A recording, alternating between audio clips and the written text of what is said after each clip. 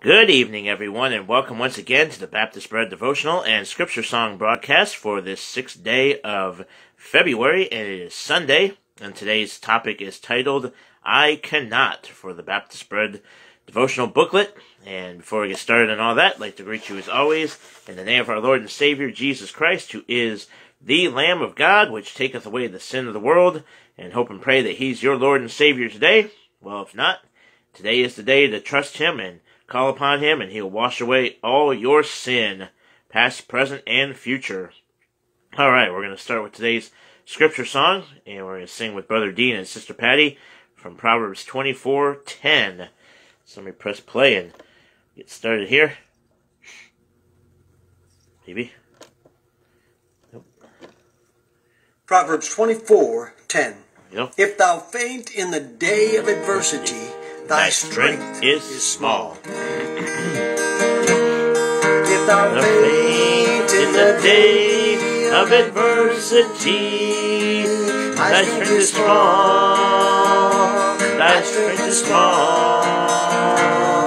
If thou faint in the day of adversity, thy strength is small. Thy strength is small.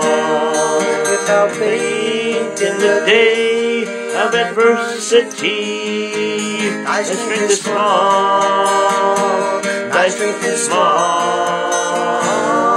If thou faint in the day of adversity, thy strength is small.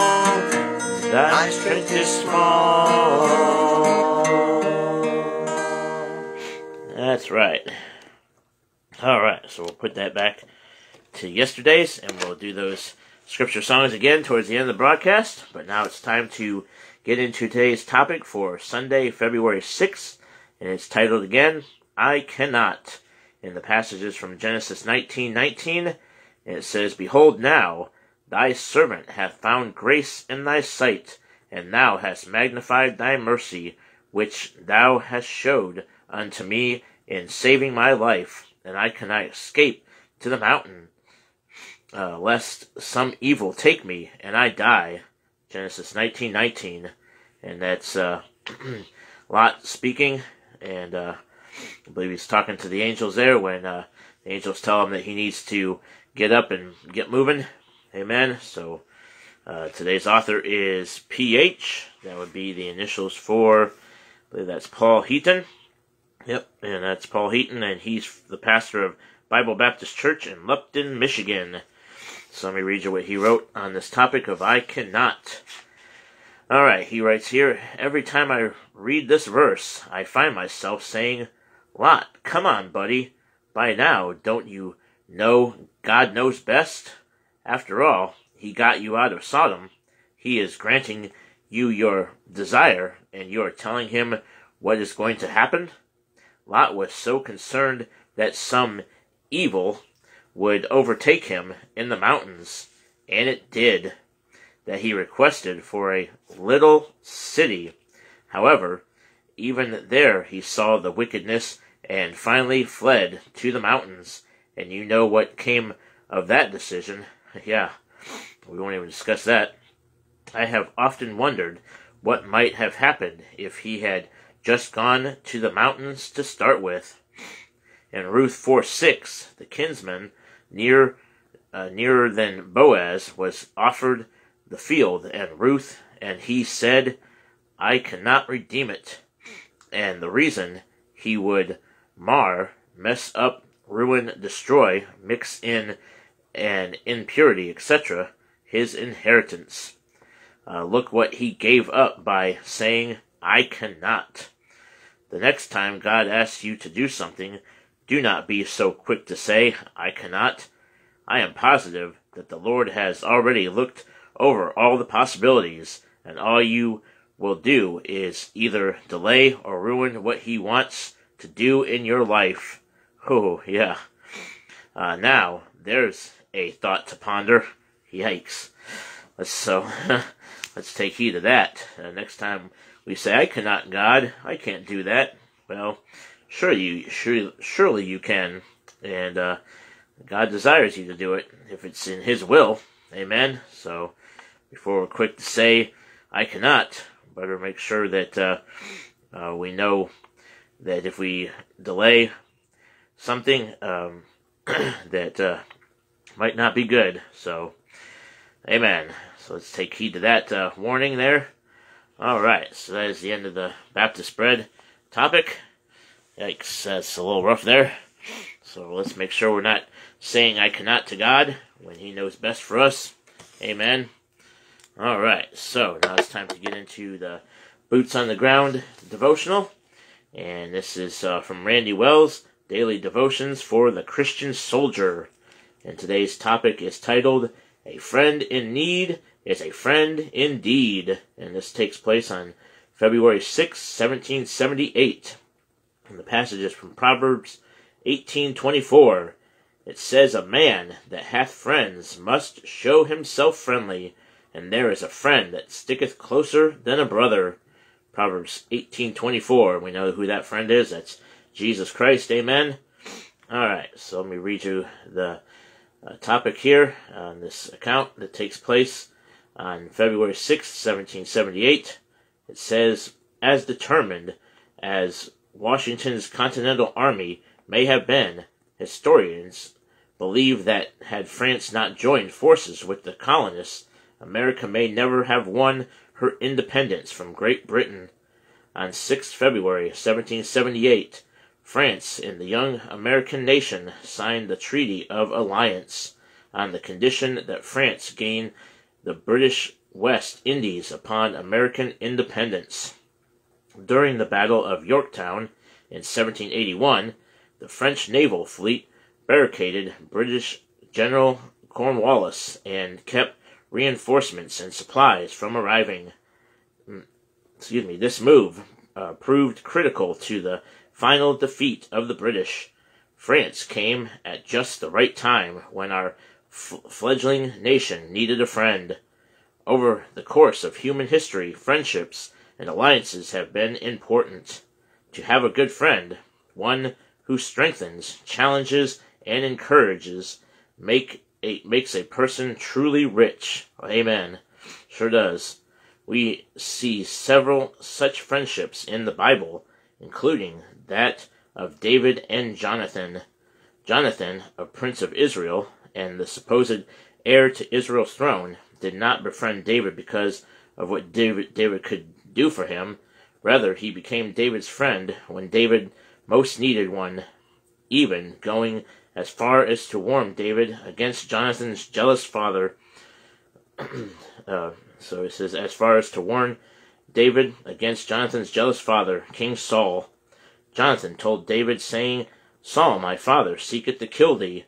Now therefore, I pray thee, take heed to thyself until the morning, and abide in the secret place, and hide thyself. 1 Samuel 19:3, or 2, 1 Samuel 19:2. Jonathan knew that David was God's chosen king of Israel, but instead of getting jealous, he focused on encouraging and helping David on numerous occasions. And Jonathan, Saul's son, arose and went to David into the wood, and strengthened his hand in God. 1 Samuel 23:16. When David finally ascended to the throne, he repaid Jonathan's friendship by caring for Jonathan's crippled son Mephibosheth. If you want to have friends, be a friend yourself, with no thought of what you can gain from it. Yeah, another thing to take heed of, that just being a friend and not getting anything in return. Amen. When somebody needs a true friend, and as believers in Christ, we should always be friends with each other, and love each other, and encourage each other. Amen. So, praise the Lord. Alright, so that is the end of the Boots on the Ground topic. A friend in need is a friend indeed. Amen. Alright, so put that aside, and now we'll go ahead and get into today's hymn for today, and then there's a little snippet of a story down at the bottom. Alright, so I was trying to find the best one with the best horn section, so although this isn't really horns, it's kind of like the piano doing the horn thing, but We have a horn section at Bible Baptist Church, and they do a pretty good job with the trumpets and the horn instruments when we're singing this particular hymn. And it's titled God of Our Fathers, and it says, "In him praise unto God." And this was written by Daniel C. Roberts, who lived from 1841 to 1907, and George W. Warren, 1828 to 1902. All right, so let me try to get this going here.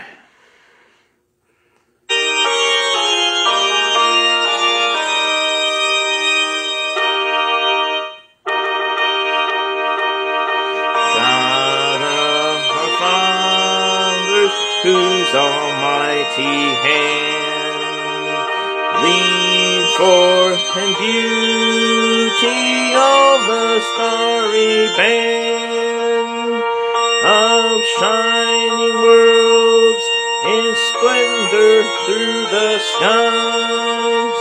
Our grateful songs before thy throne arise.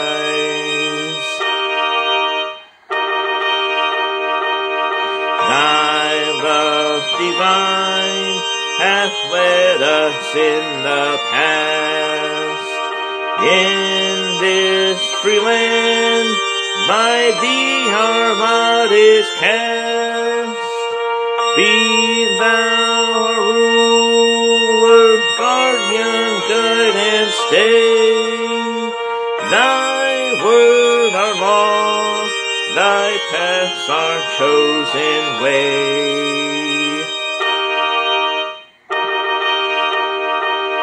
From war's alarms, from deadly pestilence, be thy strong arm our ever sure defense. Thy true religion in our hearts increase. Thy bounteous goodness nourish us in peace. Refresh thy people on their toilsome way.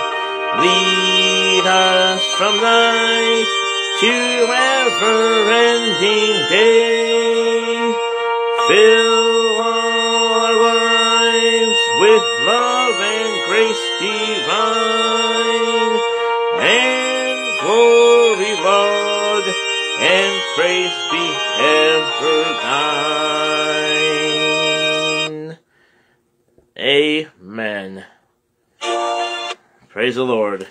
All right, I always like that hymn, especially when we do the intro there and then we get into singing it. Amen. So that is God of Our Fathers. And go ahead and give you the scriptures here on the side of each of the stanzas. So first stanza has, I think that's Nehemiah 9:6, and then Psalms 144:15, and then Psalms 75:1.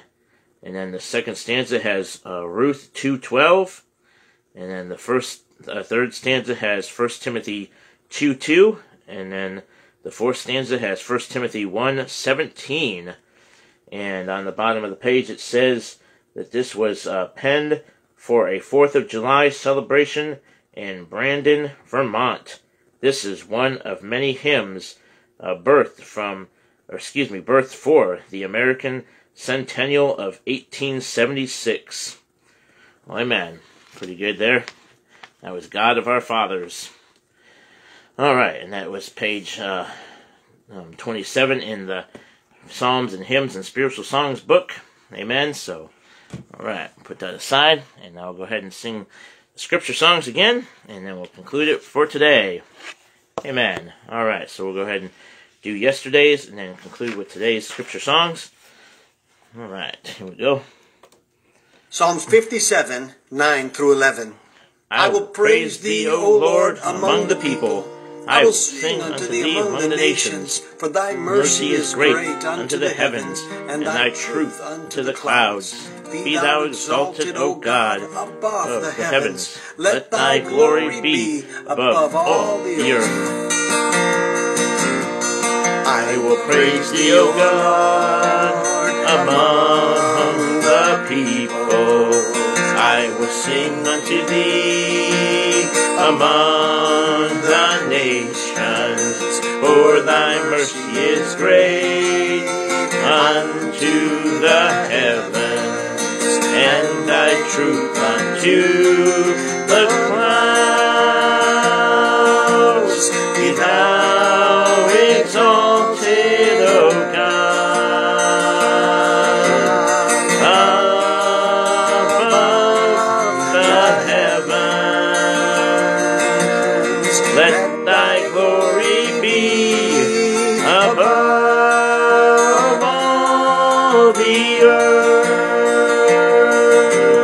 Be thou exalted, O God, above the heavens. Let thy glory be above all the earth. Let thy glory be above all the earth.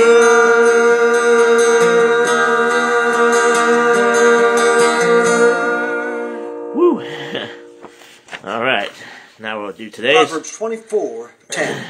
If thou faint in the day of adversity, thy strength is small.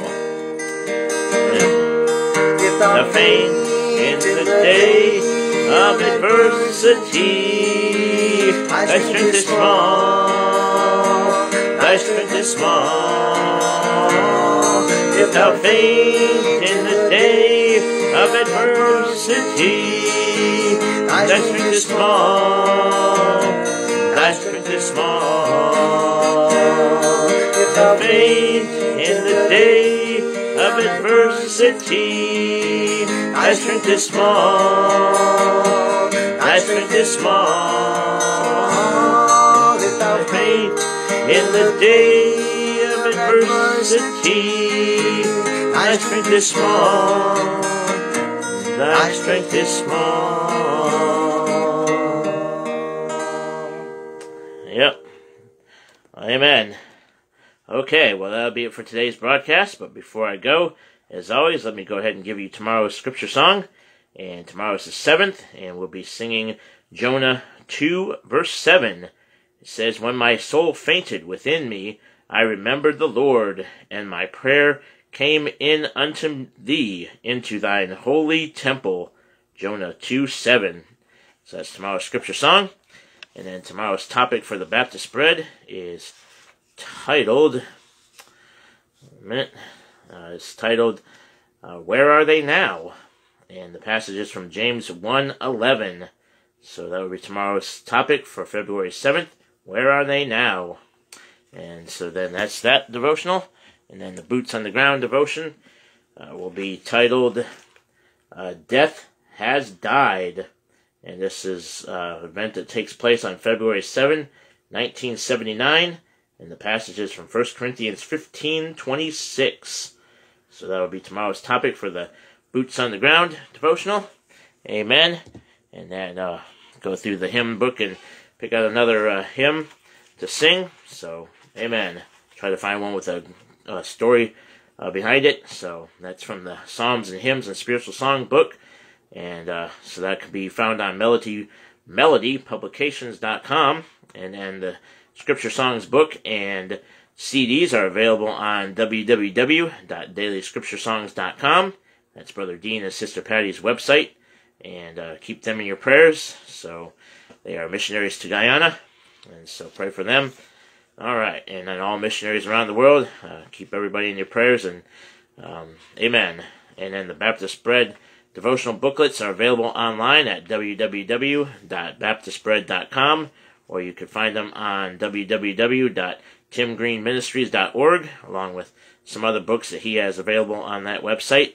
And then the Boots on the Ground book is available on the internet, and this is the cover. I know it's backwards, but I wanted to show you the cover of it. And that's Boots on the Ground, Daily Devotions for the Christian Soldier, written by Randy Wells.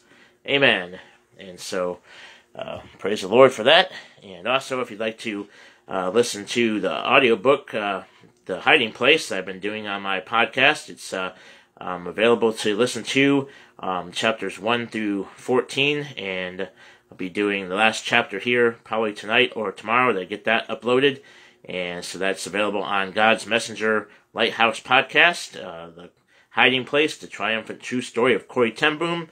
And then after that, I'll be reading The Return to the Hiding Place, which is Hans Poulet's story and his account of what took place and when he was in hiding there. So check that out. And so, amen. All right, well, that'll be it for today. So thanks for watching, and may the Lord richly bless you until next time. Bye for now.